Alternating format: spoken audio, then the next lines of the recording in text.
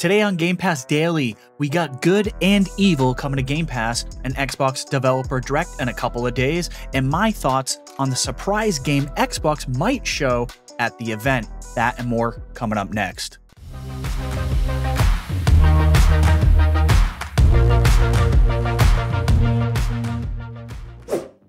Before we dive into the latest Xbox and Game Pass news, if you enjoy the content, please make sure to like and subscribe.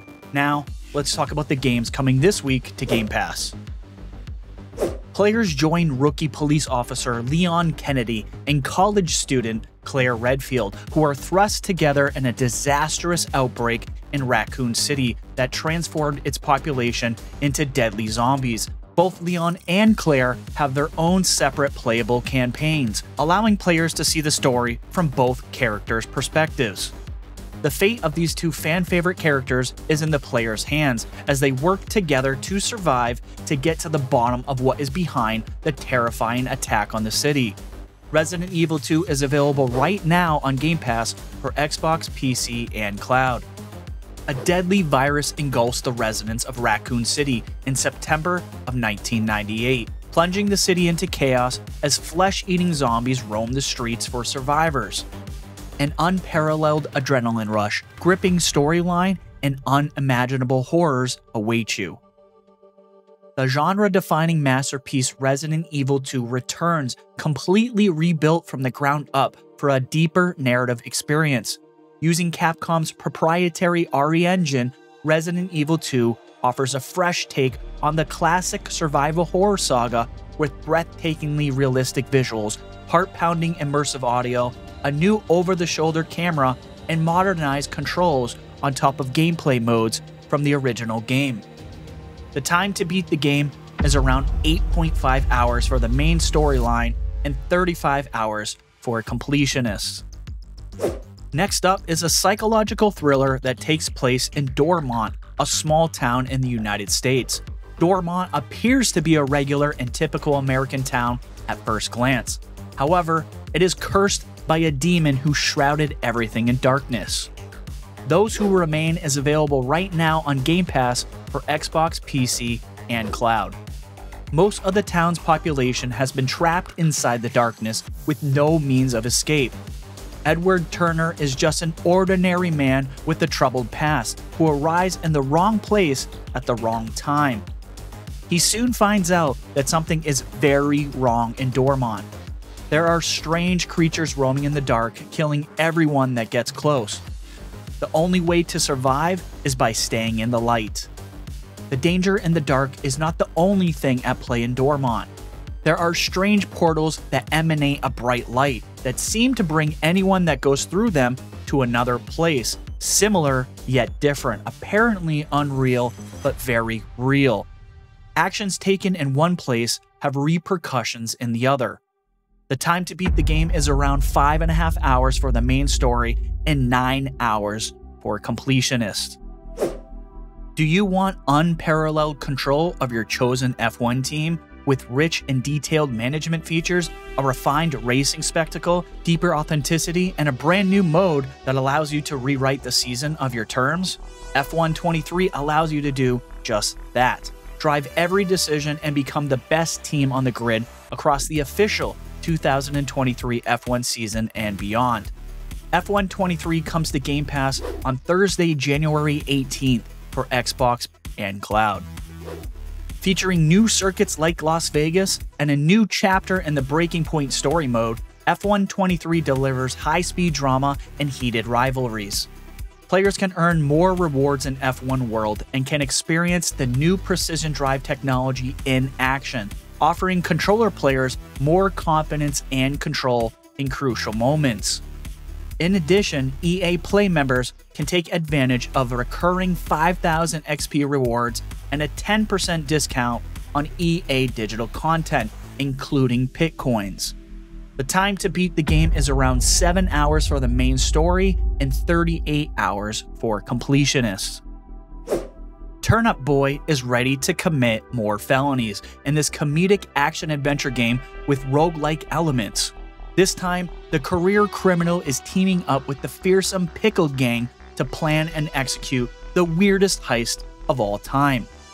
Turnip Boy Robs a Bank is available on Thursday, January 18th for Xbox, PC, and cloud.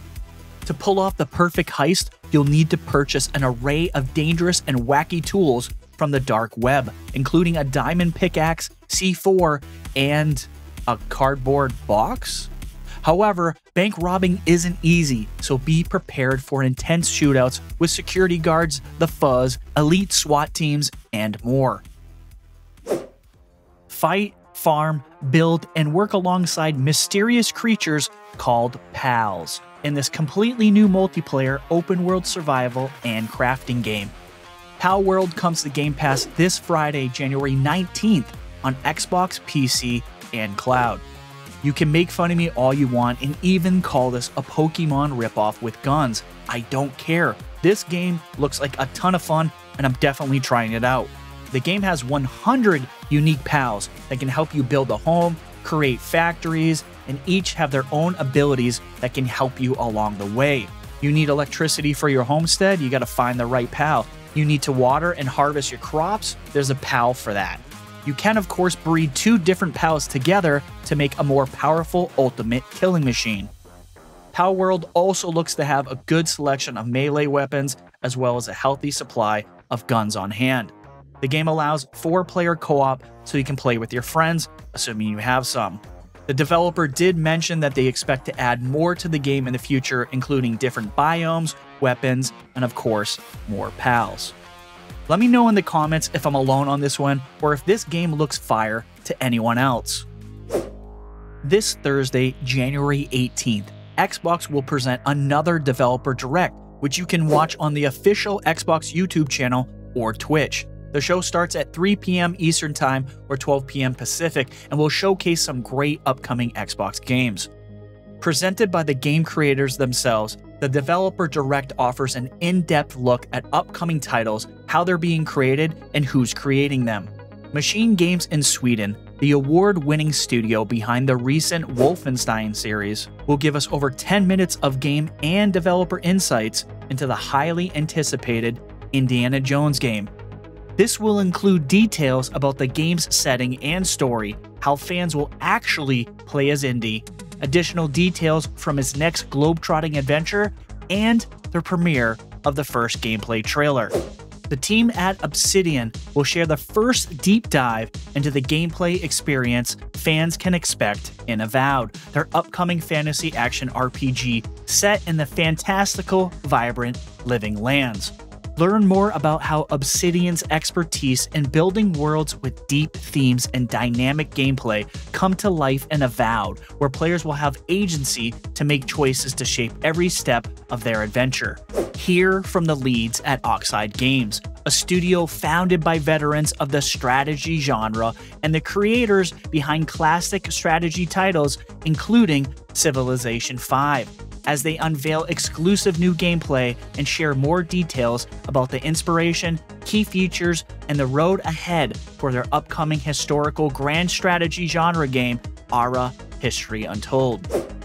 Then Ninja Theory will take us behind the scenes at their studio in Cambridge to give us some insight on how they are crafting Senua's Saga Hellblade 2. The team will speak to the ambition and meticulous care involved in creating her journey of survival. Hopefully, we will finally get a release date for the game. I'm sure most of us are expecting that to happen. Last year's Direct gave us a surprise Shadowdrop and Hi-Fi Rush from Tango Gameworks. Rumors have been circling that this year we could see another one.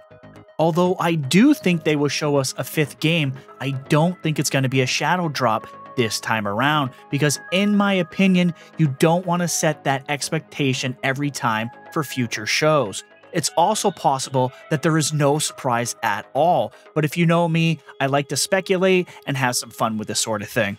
Several titles have been mentioned as possibly being the 5th game or that one more thing. Games like Towerborn and Stalker 2 have been suggested, but I think it's going to stay in the realm of first party. This leads me to believe it could be the rumored next game from Double Fine Productions. That game is called Kiln. Now, Kiln is a game prototype created by Derek Brand in 2017 during the Amnesia Fortnight at Double Fine. Double Fine drops everything and spends about 2 weeks feverishly pitching and developing brand new prototypes in a process that they call Amnesia Fortnight. By the way, several of these Amnesia Fortnights have resulted in full-blown games from the studio, so this is not out of the realm of possibility. Also, in October of 2022, Microsoft Corporation filed to register a trademark for Kiln. Tim Schafer in the documentary known as Psych Odyssey, which shows the making of Psychonauts 2, discusses pausing development on 2 different games that were in the works to concentrate on finishing Psychonauts 2. Let's take a listen. We had a big change where we actually paused all development on all of their games, including Derek's game, which is going to be awesome. And I was really excited about him doing that game and sad to pause that. And Lee's game that I'm excited about and had to pause that. We brought everybody in the studio back to Psychonauts. In an effort to get Psychonauts done, somewhere near where we want to get done, we are actually requiring the help of both of our other 2 projects.